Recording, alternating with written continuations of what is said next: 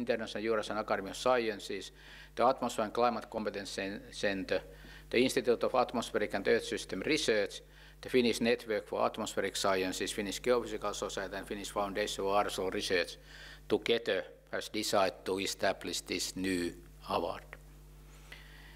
On Wednesday, tomorrow, we work on a climate change and equality forum, green transition, opening or launch of ACCC Innovation Forum.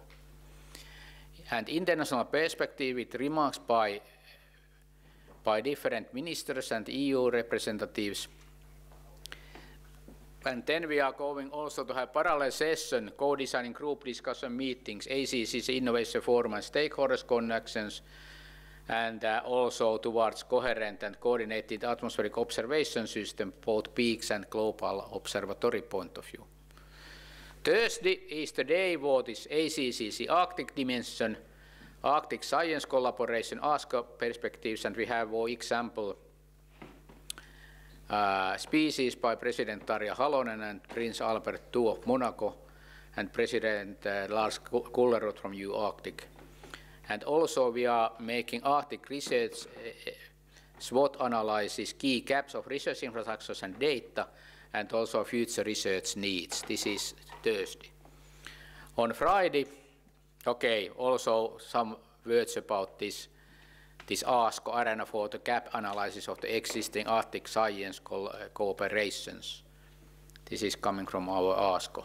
Friday is then related to the Sofia Earth Forum activities, what we have had also before, ACCC Climate Change Equality Society Roundtable for Stakeholders, and we have talks by Ambrosius, Tapio Luoma, Juhani Damski, Anita Lehikonen, Kimmo Tiilikainen, and myself. And also we have other panel discussion, climate actions by societies and civil engagement, and with moderator Saara Kankaanrinta. And one word about ACCC. We have 3 research programs. First one is potential of land-based climate change mitigation. Second is air quality climate interactions. Third one is climate change impacts and adaptation. And then we have 13 different impact programs or boost projects. Okay, thank you, and I now declare this our ACCC Impact Week opened. Thanks, and if I remember correctly, with these things, was it Ambrosius, the next one? Welcome.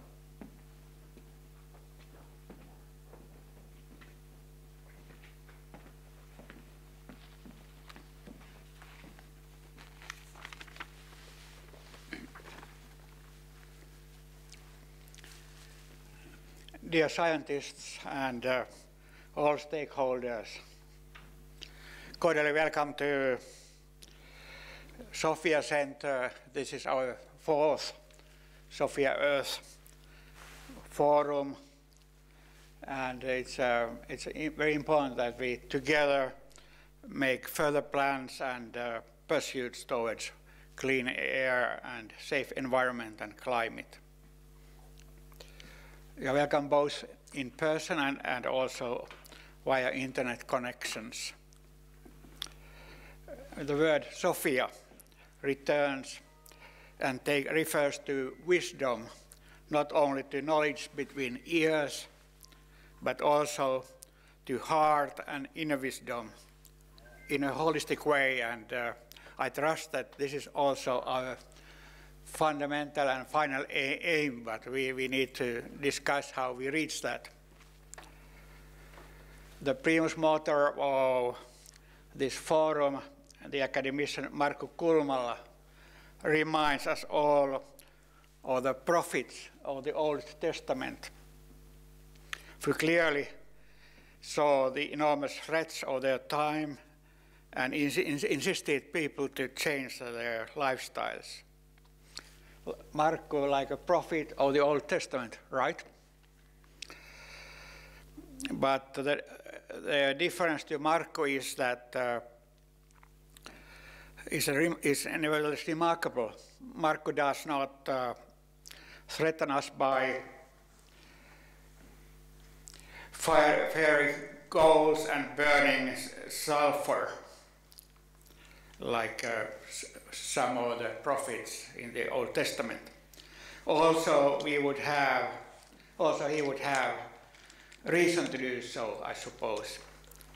Indeed, Markku shares our gentle and also humanistic perspective and trusts on our desire to learn and to turn a new leaf in climate challenges and our approach and our practices concerning these challenges. In our churches these days we are heading towards Christmas. It's the Advent season. This season includes pre-Christmas fasting, and it is and still has been a concrete call to emphasize a vegetarian diet and focus on slower lifestyle. And it is certainly we should reflect these days, all of us. And by saying this, I feel ashamed of myself as a church leader. Not particularly because my fasting habits have not been very active, they have been minimalistic, but I feel a bit ashamed for another reason. And this is because our Christian churches have made our faith too reductionist and spiritualistic. We interpret our religion and salvation almost solely as being individualistic and unrelated to everyday life, to material life. Even in the Lord's Prayer, instead of saying the original, forgive us our debts, we keep saying, forgive our sins. At the same time, we all know that Christian tradition maintains a remarkably high view of nature and all creation, which Lord has created good and beautiful. We should relearn to regard nature not only as an object, but as a reality. It is high time for us to convert our long sermons to committed action.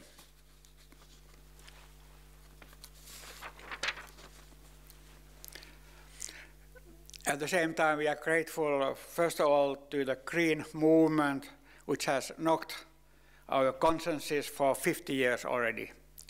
And today we give special thanks to all of you researchers of climate and environment. The conclusions and results of your work are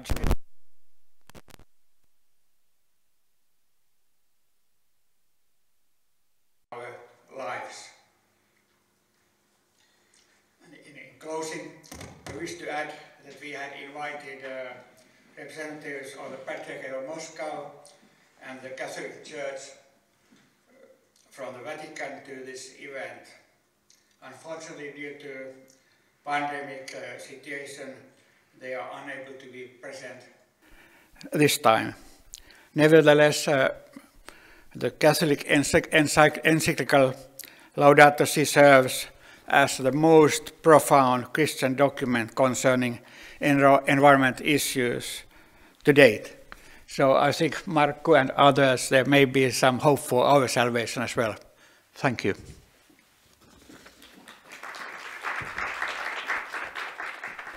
Thank you very much, Androsius. The next one is Mayor Franke from General Secretary Finnish Economic Council, please.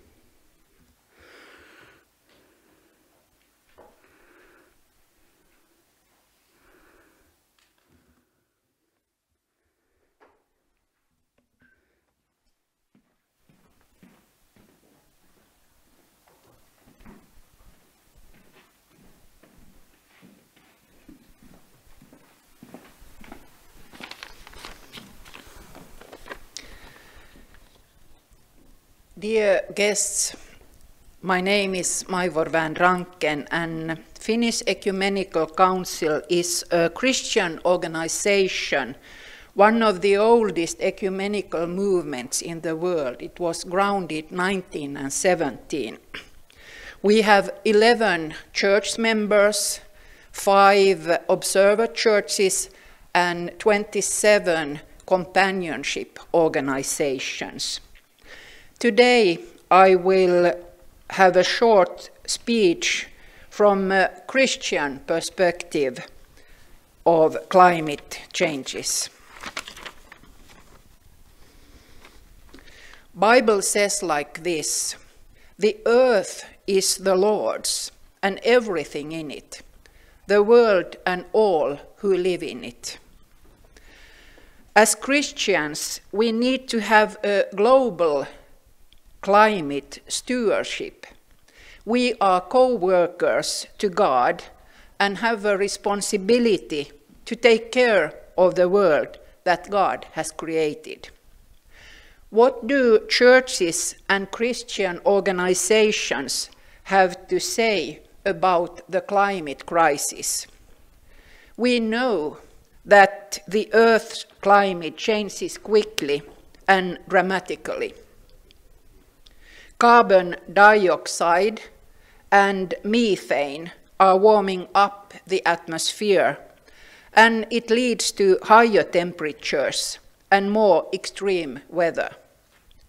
This causes, for example, climate refugees.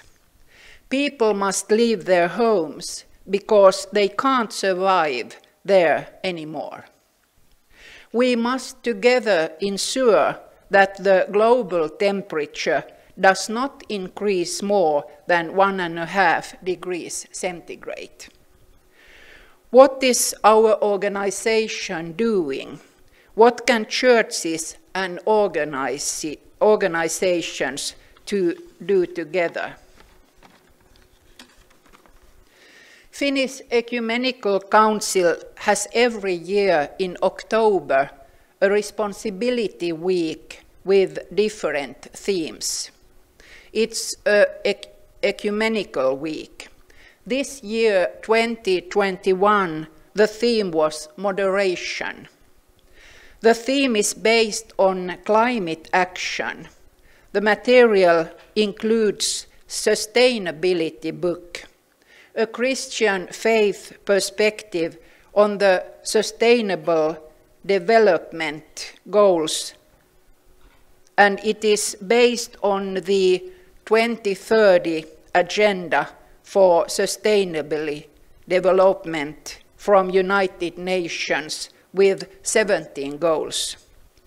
The book demands individuals, Christian fellowships, churches, local congregations, and Christians, and so on, to think what climate solutions and practical solutions they can find together to reduce consumption in daily action and choices in everyday life.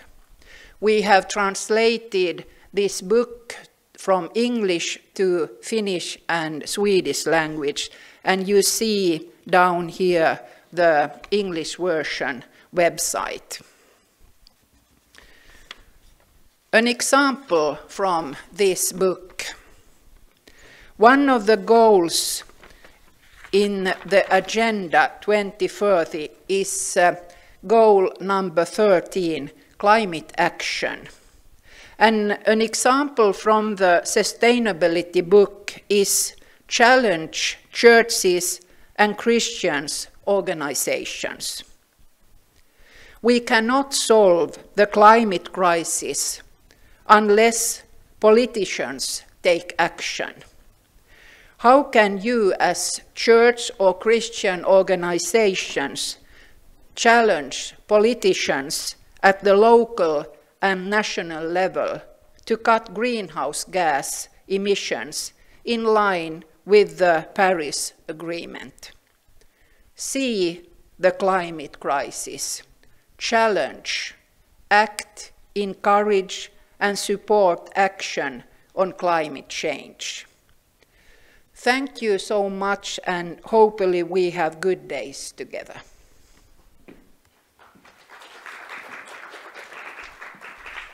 Thank you very much, Major. And the next one is Arto Mäenpää from Jenny and Antti Vihuri Foundation. Please, Arto. Thank you, Major.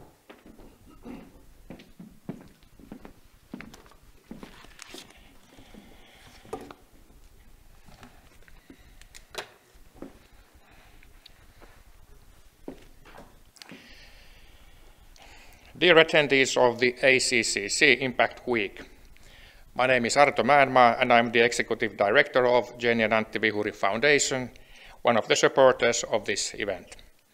We are a private foundation established in the middle of the Second World War in 1942 and based in Helsinki. We support science, art and societal activities with grants. In addition, we have our own initiatives such as a biomedical Vihuri Research Institute in Helsinki Biomedicum. The concept of intergenerationality has been a guiding principle in the work of the Vihuri Foundation. We believe that the now 79-year-old foundation should still exist in 100 years from now, so that the future generations will have the equal opportunity to create and experience art, do research, and live fulfilling lives. However, the promise of a foundation that will be standing here after all that time is empty and useless if the world surrounding us is disappearing slowly.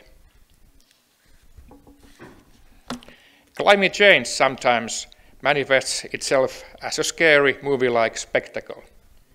For example, when wildfires were raging around the world, or when entire towns were washed away in Germany. Often it's showing its less dramatic nature. You open the newspaper one day and read a small article about new flooding gates being built in your neighborhood. No drama, no fuss, even when there ought to be. As humans, our habit of accustoming is a double-edged sword. It's crucial for the survival of our species and at the same time the problem itself. When we accustom, we might lose the feeling of urgency needed to act.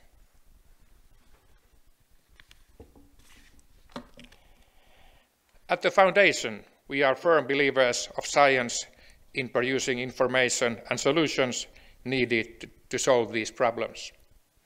The work of scientists like academician Markku Kulmala and his colleagues around the world is essential for the well-being of future generations. However, research is not enough if it's not put into action. Therefore, we need partnerships between public and private sectors and global dialogue between all the stakeholders. As a foundation, we also want to do our part by financing projects tackling climate change, loss of biodiversity, and environmental degradation. With these words, I wish you an excellent conference week. Thank you.